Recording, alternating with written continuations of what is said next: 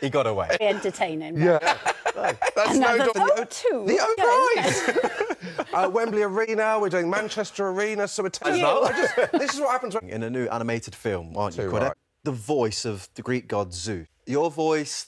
Sexy. But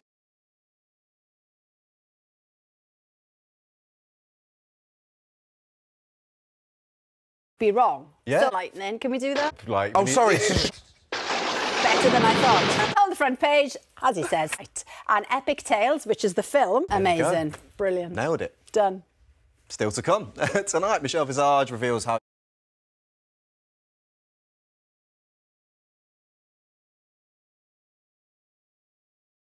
Time to catch up with our bird watchers, Ollie and Nadeem, who are on a mission to catch a glimpse of the bird of all birds.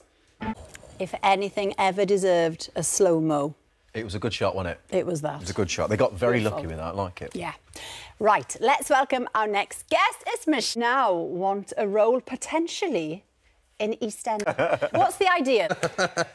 Sense to me. I don't know what... It's like Comic-Con. There's a RuPaul's Kid, and it's back again. Actually going to be there. Yeah. Everybody doesn't matter. It's nice that it's a family event. Have you ever dragged up? Okay. Happens.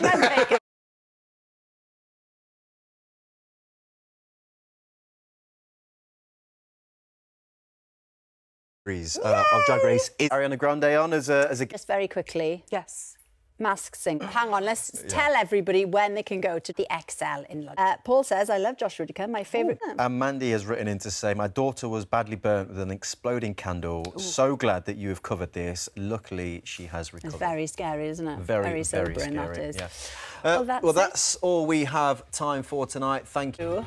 You had a good combo. All the knowledge. I'll be back tomorrow with Roman Kemp, and we'll be joined by Joel Dommett, the singer, and the stars of Dragon's Den, Sarah Davis and Peter Jones. Have a lovely evening. We'll see you tomorrow. Bye-bye.